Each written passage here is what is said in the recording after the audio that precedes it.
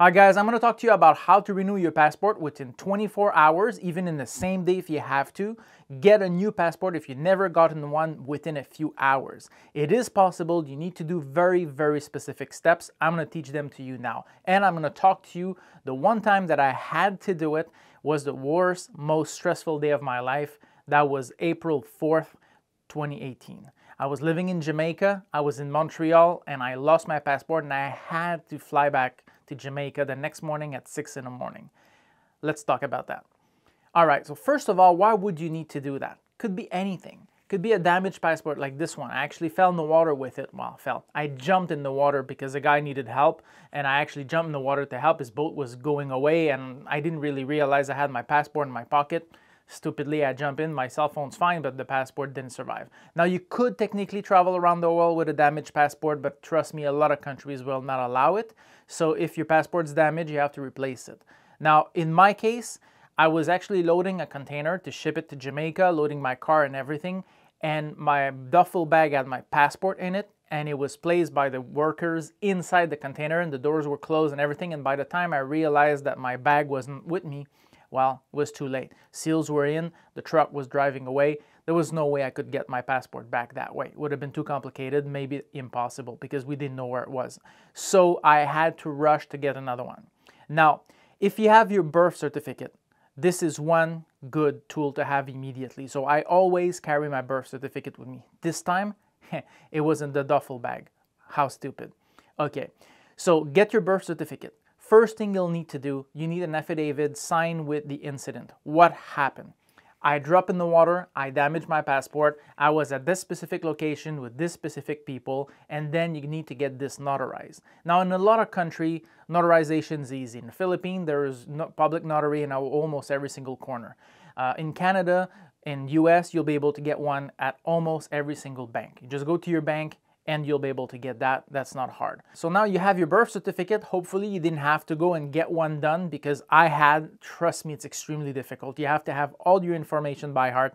Name of your grandparents, name of your parents, if they're alive or dead, if they're dead, when exactly, every date, everything, and it takes a long time. I was at 1 in the afternoon when I entered the place to get my birth certificate, and I got out of there at 4:20. At 4:30, running like I've never ran before, I entered a passport office. Now in Canada it's like this. In the United States it's a bit different depending on the states. But in Canada, if you manage to get in 1 second before they're closing at 4:30, you're in. They have to serve you, even if you get out of there at 7:30 at night, which happened to me. So the entire office for 3 hours stayed open because of me. Okay, that was my first hurdle.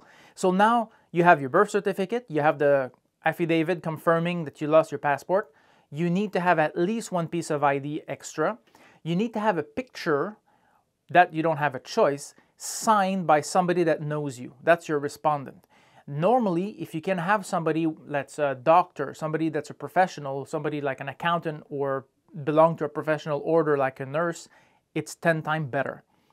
You'll need to have 3 other contacts. What you'll need to do is to make 100% sure that these people can be contacted by phone that very day.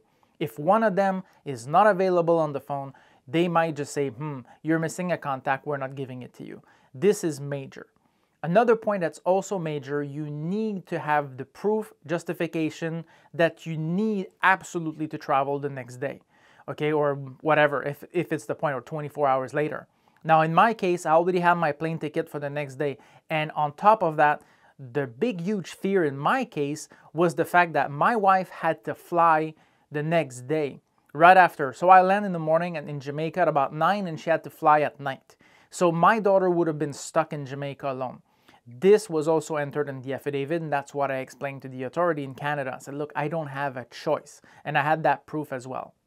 Now, if you have to have a visa to travel where you need to go, this is where you could have a problem. In my case, I had my diplomatic ID from Jamaica, which was in the duffel bag. So I had nothing, and you need a tourist visa to go. But you can pick it up at the airport. So I explained that to the clerk, I explained that to the airline, and I had a letter from the embassy in Jamaica, because I knew the people there, explaining that I lived in Jamaica and that I had lost my passport. But all these things need to be coordinated. Now, I waited for 3 hours while they did their things, verifying everything.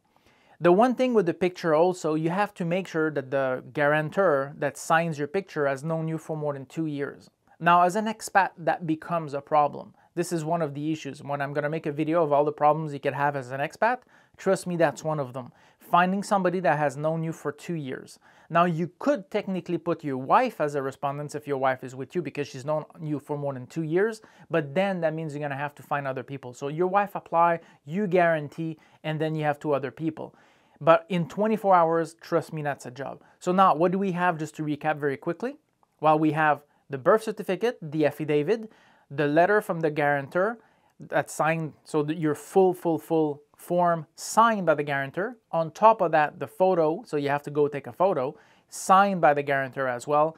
And then you have to enter before 4:30 or the closing time if it's earlier or later in your jurisdiction. And you will have to pay the last minute fee.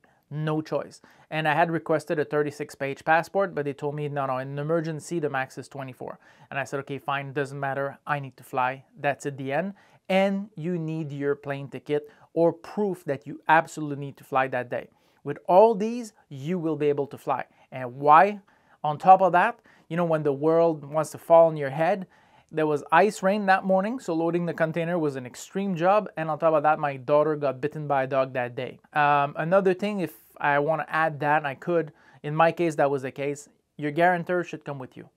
Because, you know, if ever there is a form that's not signed properly or whatever, he can sign it right there on the spot. If they forget something or whatever, the guarantor is important. So if you have somebody that you could trust to go with you, bring him along, bring her along. It's important. And again, try to get somebody in an order: doctor, nurse, accountant, lawyer, judge, something like that. That is paramount in order to be able to do it within 24 hours. That's it, the end. Guys, I hope that was useful. I know it doesn't work for every country around the world, but in Canada, US, Europe, it works. I've done it. I actually did it twice. One for myself and one from somebody else. So trust me, it works. But you have to have those, and you need to be patient. And don't yell at the people, okay? These people are doing you a major favor here. And, you know, like, just try to be calm, even though you're going to be nervous like hell because you need to fly. And especially if you have a death or something. Keep calm, be nice, and it should work. All right? Take care, guys. See you in the next video.